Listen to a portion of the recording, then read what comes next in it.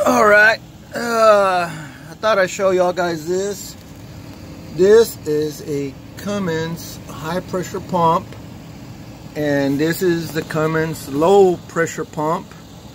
Of course, that's the ECM. And what happens is, that's the low pressure, about 100 and whatever.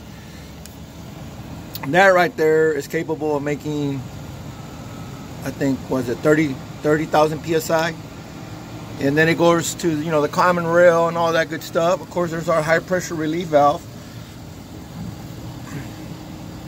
but we got one that failed. I thought I'd shoot a quick video. This is what they call the head. This is the plungers or the pistons that make the pressure, and then right here, this is your pulse width actuation. This controls your pressure, you know, varies the pressure. But anyway, for some of you guys that haven't seen one apart, I thought I'd shoot a quick video so you guys could see it.